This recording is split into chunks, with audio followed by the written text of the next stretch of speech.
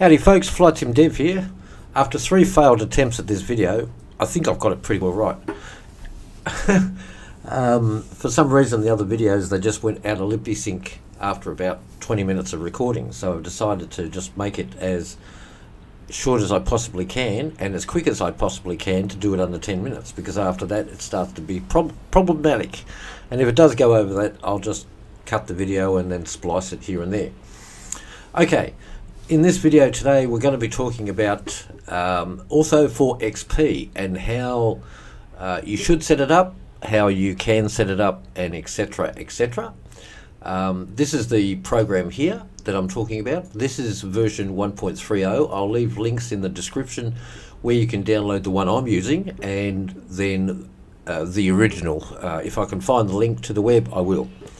In this particular box, you've got latitude and longitude of whichever area that you did last, but if you didn't do it last, then that may be blank.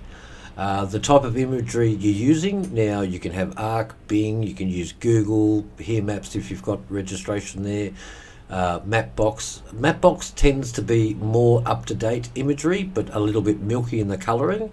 Google tends to be pretty old in the imagery, probably 4 or 5 years old, but very clear and sharp when you get close to the ground.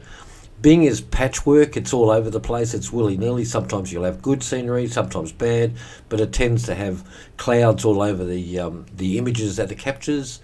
And Arc tends to be a bit like Bing, and I'm sure they show it. So for this particular video, I'm just gonna use Google Earth. Okay, this box here, primarily these numbers here, control anything around the area that you're doing. So say you're doing an airport, say Brisbane Airport, I'll use that in this example here. Say Brisbane Airport, well, you'll get a zoomed up close version of Brisbane Airport. That's the one you'll be working on, making your photoreel and so forth, and making your models and so forth for that photoreel. And then anything around the airport will be this here. So you don't want to really go anything above about 14 for this. Okay, you go into your settings, you change all your settings to what you like. I've got this pretty much set to how I like it. Like any inland water here, it's 0.001, you might as well say 0. From 0 to 10 square kilometers, anything, you know, larger than that, it'll then mask, or anything between 0 and 10 square kilometers, or area of 10 square kilometers, it'll mask in water, and anything above 10 obviously it'll mask that as well.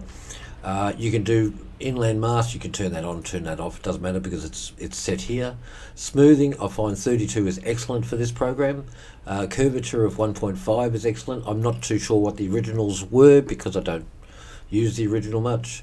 And mask, this number here has to match this number here. So if that's 13, set this to 13. If it's 12, set that to 12, and so on and so forth. So your masks line up correctly.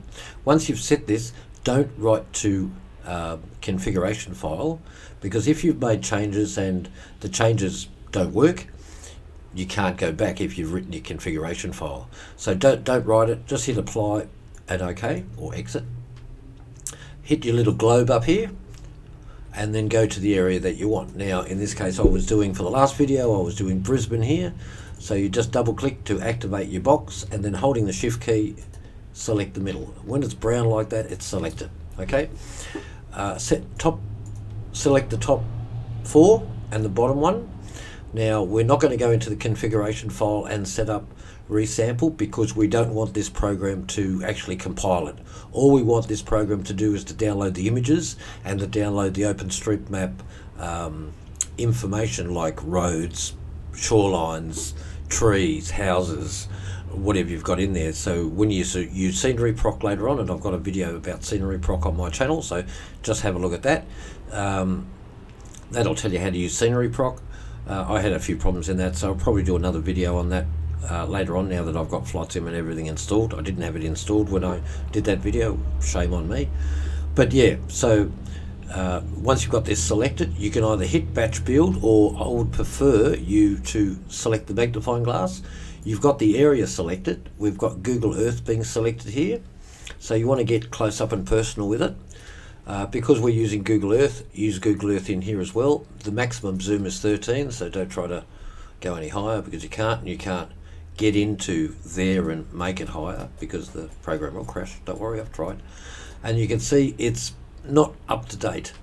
But in here, if you use Mapbox, you can see once I've done it. So you've got Mapbox here and Mapbox there, right? So you hit Mapbox and you'll watch what happens here. So you can see, you can't zoom in on this, but you can see it's got the parallel runway here. It's got all the taxiways, everything is made. So this image is pretty recent, probably within the last 12 months, where Google would be 3 or 4 years old still. Right, now the airport that Mark Riggs and myself made back in 2009 had the parallel runway and the terminal and everything was built because it was just images that were available. So in this case, I would use Mapbox to get the taxiways and what it looks like, and then go back to Google Earth to get the imagery. That's a bit stuffing around, but for this I'm just going to use Google for now. So you can see it's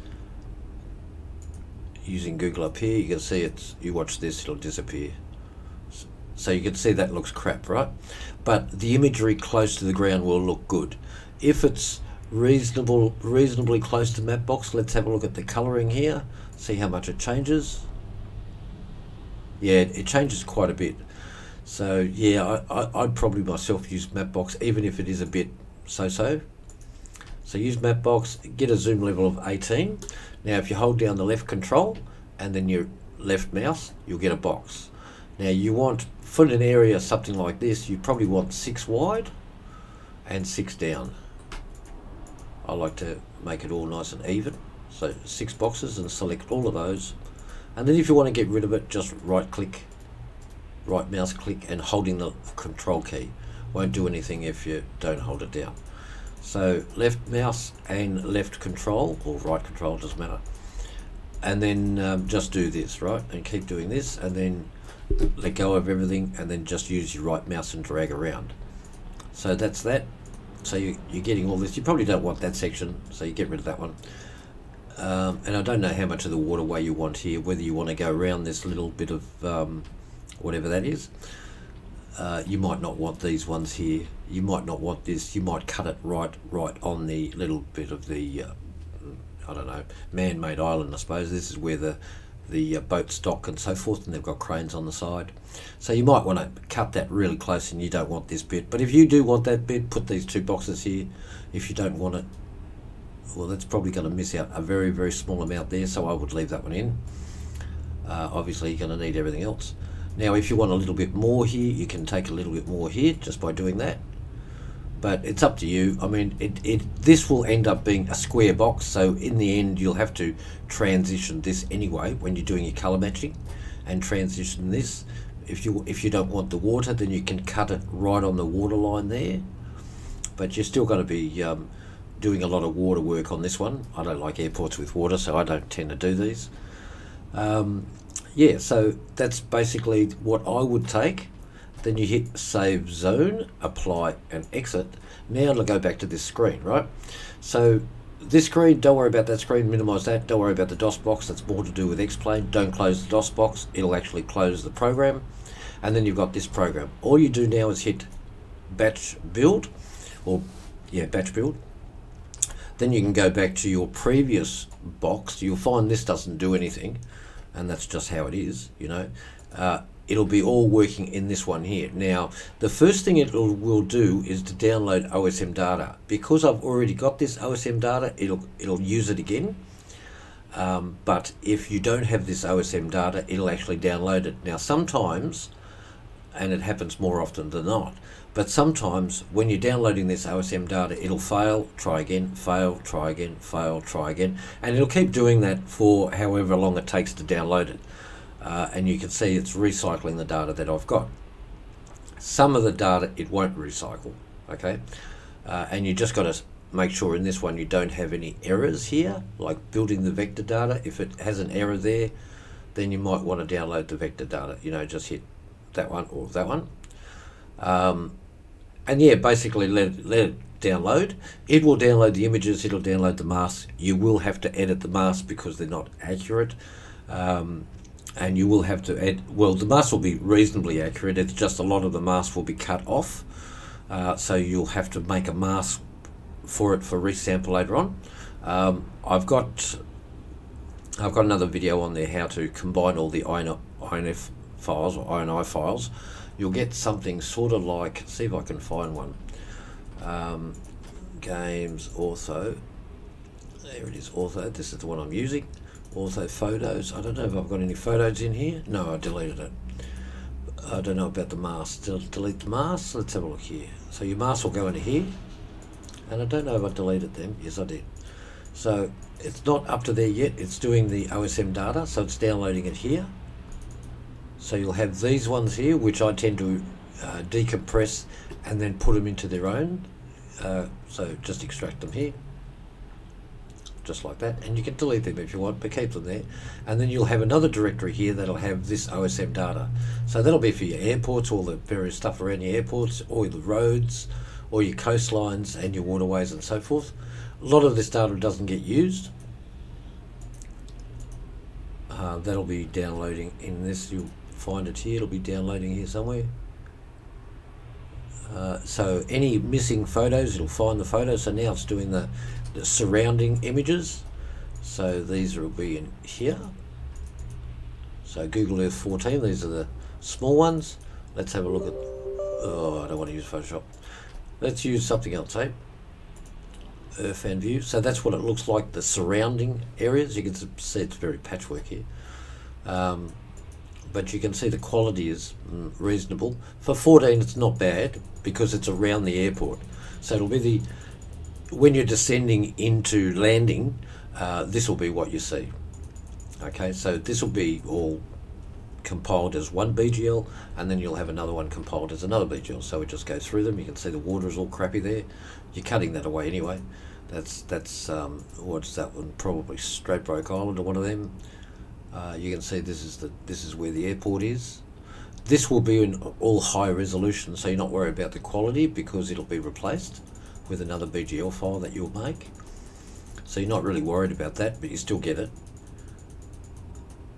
Right, so as this BGL will be in charge until you get to the resolution of the second BGL. So for this one we used Google Earth, but the other one we used Mapbox. So it's down here somewhere. Oh, it's not done it yet. So these are just the surrounding ones, and there's the Mapbox 18.